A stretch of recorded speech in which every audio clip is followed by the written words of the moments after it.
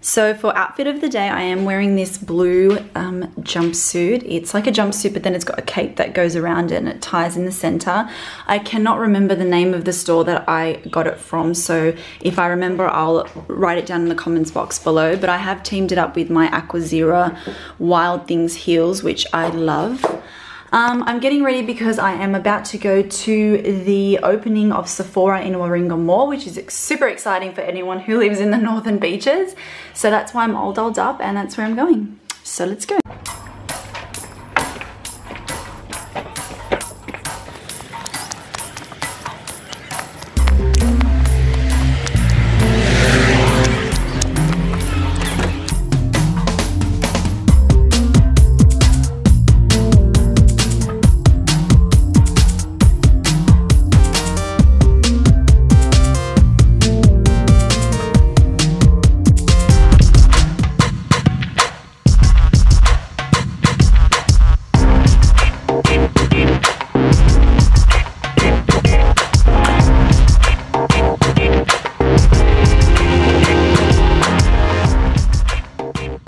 Okay, so I've just come home from the mall and the Sephora opening was fantastic. I didn't realize that it wasn't just the Sephora store that was opening. Actually, half of the Westfield had been renovated and reopened, so it was kind of hectic and crazy. There was lots of people around. I did, of course, purchase some things from Sephora because I couldn't help myself, so I thought I would show you guys what I purchased.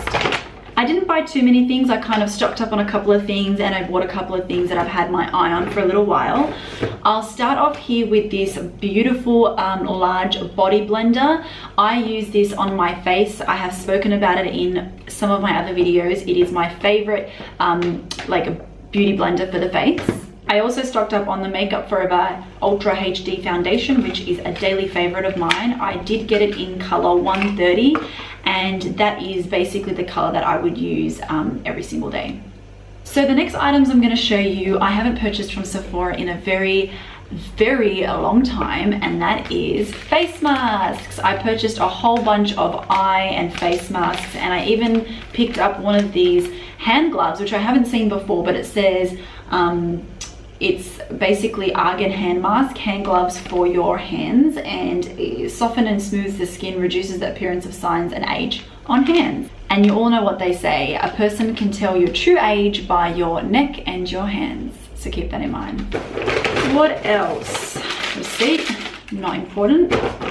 I also picked up a little Purity, it's like a travel size Purity face wash. I'm going to be traveling to Melbourne soon, so I thought this would be very handy to pack with me. I then picked up for the first time from Bite Beauty a lipstick, and this is in shade Honeycomb. Let me open it up and show you guys how beautiful this shade is.